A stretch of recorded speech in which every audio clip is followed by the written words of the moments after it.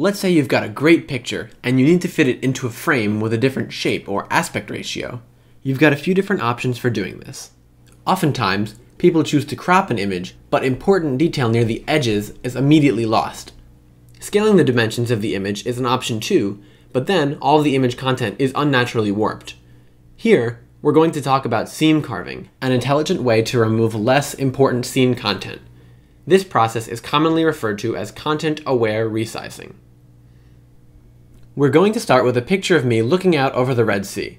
The goal here is to fit this picture into a square frame. So how do we decide what content is least important? We look at the overall energy of the image, which can be assessed using edge detection.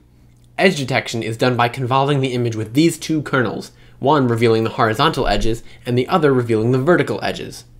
The magnitude of these two edge-detected images are combined, revealing the overall energy of the image. This procedure is known as the Sobel edge operator.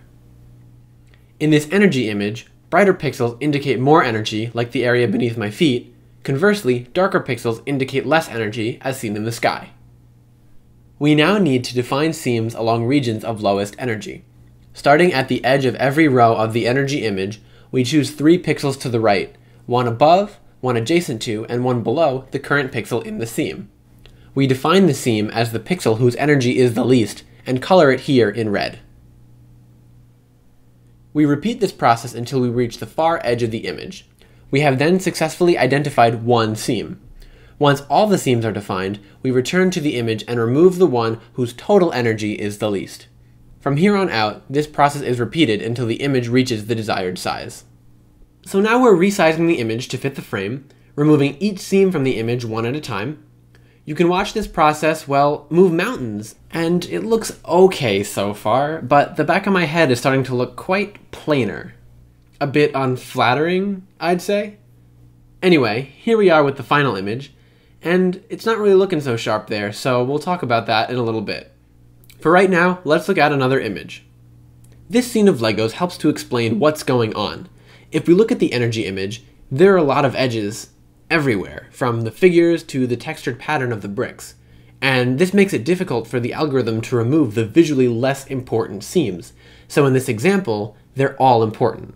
If we begin seam carving, the blurrier areas of the image are removed first because their energies are less intense.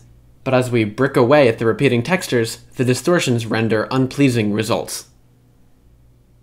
The algorithm works better on this natural plant image. We have less expectations for a specific pattern or texture, so warping or distortion introduced by seam carving here is less distracting than it was before with the Legos. It's not 100% perfect, but it is definitely an improvement. So let's address some of these problems. First, it is best to uniformly scale the image so that the shortest dimension matches that of the desired output. Computationally, this saves time, and artistically, it is better to run seam carving in either the horizontal or vertical direction, but not both. In the case where seam carving began to flatten the back of my head, we would need to tell the computer not to remove seams from that area. We simply draw a boundary around the pixels we want to keep in the image. In the corresponding region of the energy function, this is recorded as high energy, so seams going through this region will also be high energy and likely will not be removed. With these problems now addressed, the image is processed once more. This result is significantly more pleasing as it is fit into the frame.